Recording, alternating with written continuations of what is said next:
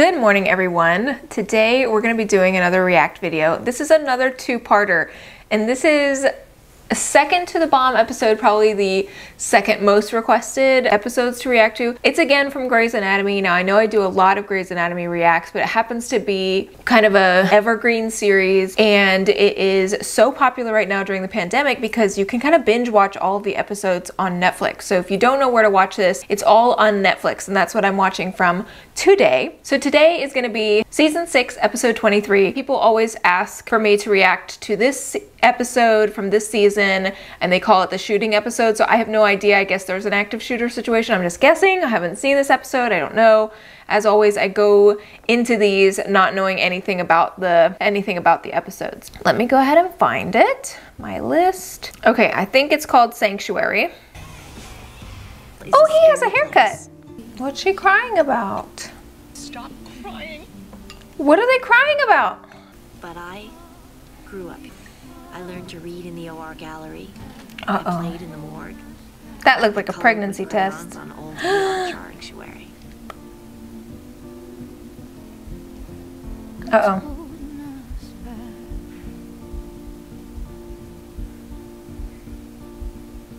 He's bad. He's bad. And you serve him at Bernie's point. All right, appendix. Appendix. McBurney's point. Oh. Yeah, tenderness at this point, called McBurney's point, is kind of indicative of appendicitis. Dr. Gray. Who's that? I'm confused. You'll have to excuse me. She's so perky. Who is she? You know what I want? A little bit of peace in a trauma room. Maybe more. I like it. I really can't have my second surgery today. Oh, how hot is my husband's ass?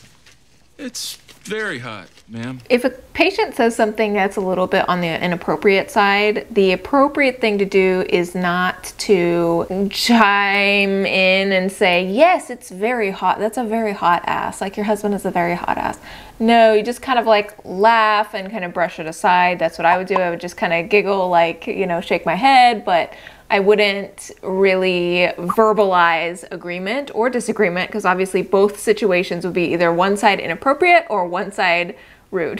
At that, we got the quarterback. Call the OR, tell him we're on our way. Let's get ready to transport. Let's go. Yeah. Running.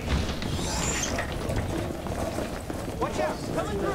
Okay, so in this situation, a trauma room is usually kind of just like a C-section room, kind of always prepped and ready, because in my experience, trauma centers, or at least major trauma centers like the one I trained at, tend to have traumas rolling in unexpectedly, coming up straight from the ER, usually sometimes even straight from the ambulance. Like, it's an obvious, like, penetrating gunshot wound, a penetrating trauma. I once saw a man with a tree through his entire abdomen. These kind of situations, they go straight up to the operating room. And you might wonder, like, in actuality, how does that really happen? And the way it happens is you will have a team that is set for that OR, that is dedicated to that OR. That includes anesthesiologist, that includes OR nurse, that includes scrub tech. A surgeon, trauma surgeon will be on call, and those people are basically assigned to that OR, the trauma room, the trauma OR, I should say, because there are trauma bays and trauma rooms in the ER. And so what that means is they're always available. Now, there aren't always traumas going on, so they'll usually be repurposed to kind of float other places, but always kind of in the background, available to jump in and excuse themselves from whatever they're helping with and go to their trauma OR. So what you probably have is a team that is carrying a pager. This is what I would do whenever I was assigned as the trauma anesthesiology resident when I was in training. And they would have a pager, and that pager would go off. That would kind of give a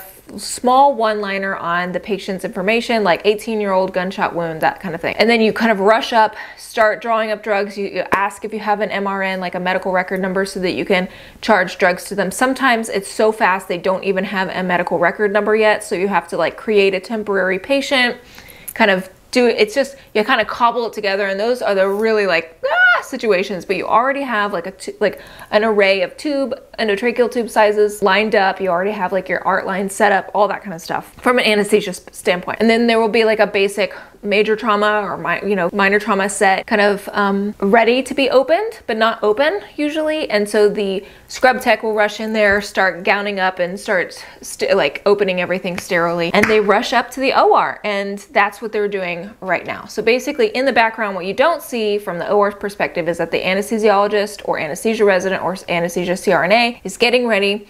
The scrub tech is scrubbing in and prepping the whole table and everything, back table setup. The OR nurse is trying to get information on the patient as much as possible so that they can start their charting. And while all this is happening, while they're rushing up. So that's why they said call the OR, prep the OR, that kind of thing.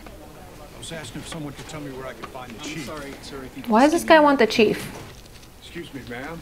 It's doctor, what? I was wondering if you could tell me where I could find Dr. Derek Shepard. You know, I don't know. Oh, he's the chief of Can you tell me surgery. where he's... Look, you're not even supposed to be back here. I'm not a tour guide, I'm a surgeon, okay? Dude, what the? Oh my God.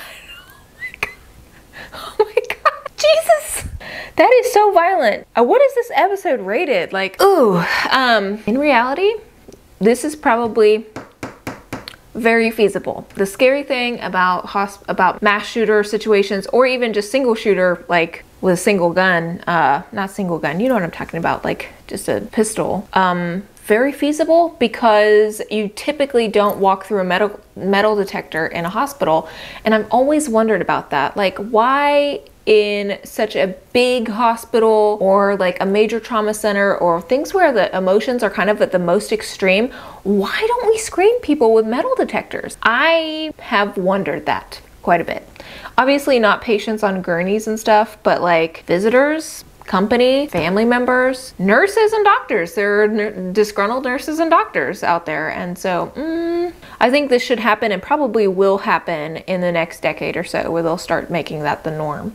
And that may be, comment down below if your hospital has metal detectors. I know for certain all the ones I've ever worked at have never ever had sort of a security screening detail. It's funny because with coronavirus, now we do have screening, but it's temperature checks. So I get my temperature checked every single day when I go into work, and I have a special thing that I wear that shows that I've been screened that day, so I'm free to walk around the hospital. And patients and visitors get screened and wear a wristband that's the color of the day, so it changes. At any rate, if they can do that for coronavirus, they should probably do that to protect people from a shooting, as rare as it may be. Oh my God. Oh my God, Alex! This is really not good. Right in his chest too. He's probably got a collapsed lung, hemothorax. Oh my God. What's her name? Oh, do we know her? Are we invested in her? Let me know. I like to say hello to my wife every 48 hours. They're married. I told you, every Tuesday night I'm trolling for cases. Are you gonna come home early tonight? Because we can order in and I have some stuff to tell you. Yeah, I'll be there. I have to go. There's gonna be a lot of dirty sex for you tonight.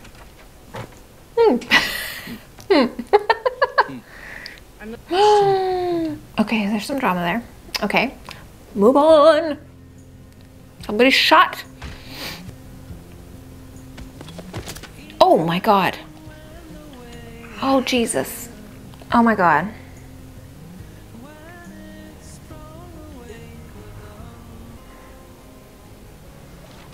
Oh God. You know, I grew up on a farm. Okay, come on. I mean something. Okay, but get on with it. You don't think of people as having that much blood. I mean, you learn in med school how many pints we all have in us, but you don't realize it until you see it. You What? forget how People don't prattle on like this when they're in shock.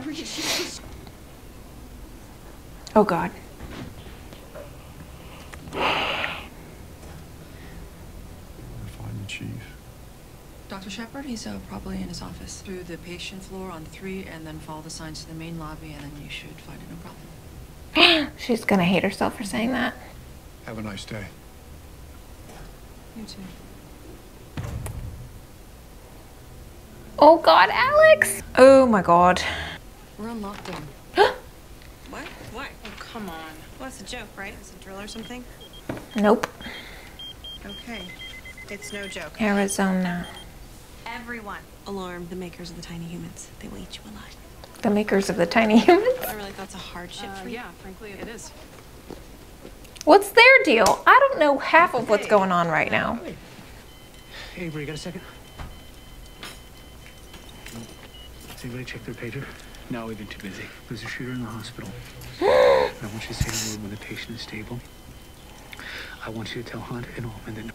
Okay, so let me just take a little moment to talk about what's going on here. So they're issuing a lockdown. Clearly they don't have a code for active shooter situations, so maybe in today's times they probably would. And to be honest with you, I don't know what the code would be in my hospital for an active shooter situation, but it would probably go out the same way in a massive page text sort of situation. It would be locked down. They'd probably tell everybody who's doing surgery to finish up very quickly and probably recover their patients in the operating room, because they don't want people moving about, like coming out of the operating room and into the recovery room. Like they probably want each little unit sealed off, because that way they can see if someone's moving around that shouldn't be, maybe that's the active shooter. So anyway, that's probably what's going on. But so far, the biggest thing that you guys asked me to comment on this episode and probably the next one is how realistic is this situation. So far,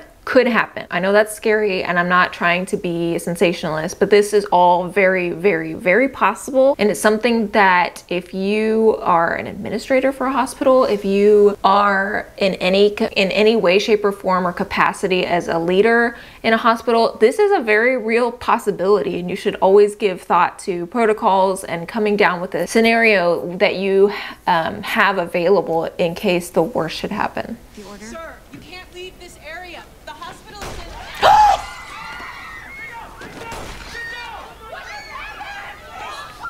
So that's 5 shots. I'm counting shots. You can't have that much more ammo. Oh my god, it is! Elevator? Go up the stairs! Oh my god. Alex Karev, no! Oh my god, this is so intense.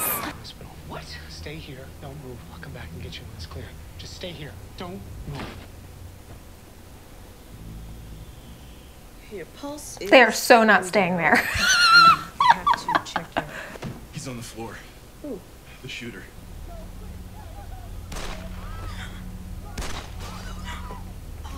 That's 7 shots. What? 8.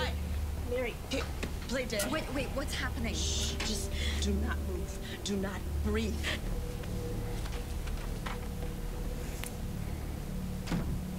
If you kill off Miranda Bailey, this show is over.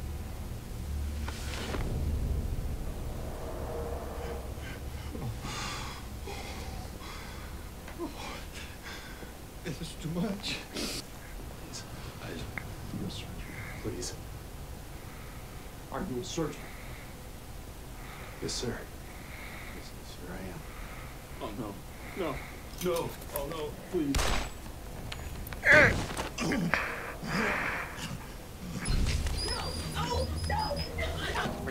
Are you a surgeon?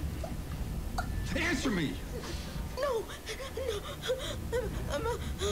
Nurse. I'm a nurse. I'm a nurse. I'm a nurse.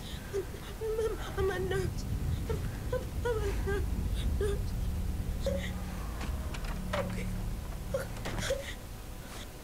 Okay, help him, help him, help him, help him, help him, help him, help him.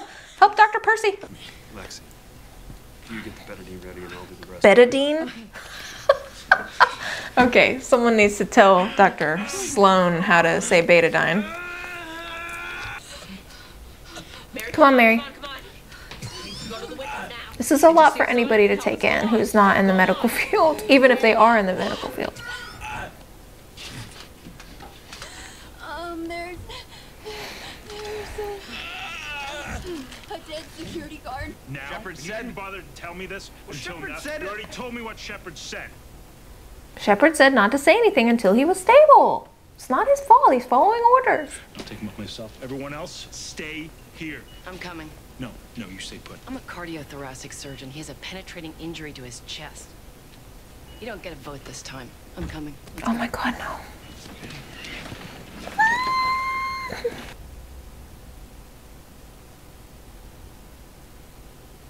in the elevator. From the elevator, he asked me for directions how to get to the chief's office. Derek. Shepard? Sir, you shouldn't be here. It's not safe. I know it's not safe here. That's the point. This hospital isn't safe. You don't recognize me, do you? What are they doing? Oh my God. Mr. Clark. Shut up. No talking. You're not the man here. I'm the man. And Mary, give me 3 of those, please. And the other. Oh my goodness. Okay, so what she's getting is an EKG, and this is just a 3-lead. So this is pretty standard if you want to get like a basic heart rhythm, just to make sure that he's not going into a dangerous rhythm or anything like that. It's kind of lucky that they happen to have a crash cart in the room. You can see there's labels. There's a red crash cart. All crash carts are typically red. It's very lucky, fortunate, and normally they're not stored in patient rooms. So I don't know if it was just for convenience or plot or writing, but that's usually not in the room. The other thing with the wires. EKG. You're a good man. I can see that in your eyes. Can you see it, man? Can you? Careful, don't press.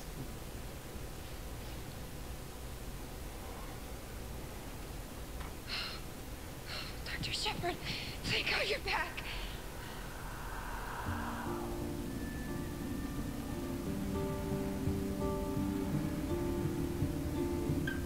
God dang it.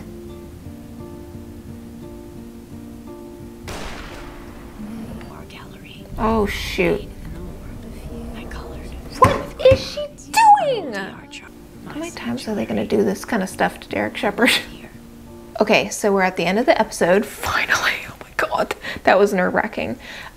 So what we're dealing with now is Alex Karev has still got a non-exiting gunshot wound to the right chest. So they did a chest tube. He needs blood. He's in a closet somewhere. And we've got another dead doctor. I don't know her name. Was she a regular? I don't know who she is. We've got kids on lockdown, and oh my God, I'm so glad that he didn't stop by there. Dead nurse, dead security guard, and Derek Shepard with a gunshot wound. Let me see, where was it? Was it right in the middle? To his left. Yeah, so basically right to his heart. So fortunately, as with sudden cardiac arrest, best place to have sudden cardiac arrest is in the hospital. Best place to have a penetrating gunshot wound, probably the hospital, assuming that you have people and resources able to take care of you. So I know he's gonna make it. I hope this is not a spoiler to anybody. You shouldn't be watching this if you don't want spoilers, obviously. But I pretty much know he's gonna make it because he lives into the other seasons, and we've done react episodes with him in the other later seasons. So, but it's gonna be interesting, that's for sure. So they're married, she's pregnant, she hasn't told him. All these people are dying, there's an active shooter. This is a nuts episode. Who wrote this episode? I need to know who wrote this episode. That's what I need to, it doesn't say. Well, that is really interesting. In the second episode, which will be a short follow-up, it won't wait as long as I did the last time to do part 2, because I'm gonna be filming this back to back. Not a whole lot of medicine, so not a whole lot of learning opportunities here in this episode, but I know that the #1 question you guys asked me is how feasible is the situation? I would say very feasible, with one caveat. I don't know over how much time this is taking, but based on what they've been able to do with resources and what I'm imagining a timeline based on how long it would take to gather patients together, to put everything in lockdown, to spread the word, to finish that really critical surgery that Dr. Owen and Dr. Hahn is their names, we're doing on that very critical man who is in a car accident would take. And that's over a period of several hours, is what I imagine. But why has SWAT not entered the building? Why has police not entered the building? I realize they're on lockdown, but police should be able to move freely throughout and clear all the different levels and look for the shooter. That, I would say, is probably the only flaw in this situation, other than Dr. Sloan saying betadine. Those are the only two things I can think of. Otherwise, very accurate episode. I think that in most circumstances in an active shooter situation, the police would probably set up a barricade. They would definitely do lockdown, but they would also probably enter the building. I could be wrong. I'm obviously not a police expert or any kind of security expert, but I would imagine that that would have happened a lot sooner, albeit that would not lead us to the plot point and drawn it out as dramatically as it has done in the last 43 minutes of this episode. So stay tuned for the second part to this episode of Anesthesiologist Reacts, and that is going to be season 6, episode 24, Death and All His Friends. I'm going to guess that they have to operate alone on Derek Shepherd, but they're going to need an anesthesiologist for that, so we'll see who that gets to be. All right, thank you so much for watching. I hope you enjoyed this episode. Definitely a lot of drama, definitely a lot of accurate scenarios that could definitely happen. So if you did enjoy this video, please smash that like button. Subscribe if you are new. I make videos like this every week, and I would love to have you back. Thanks so much for watching. Bye.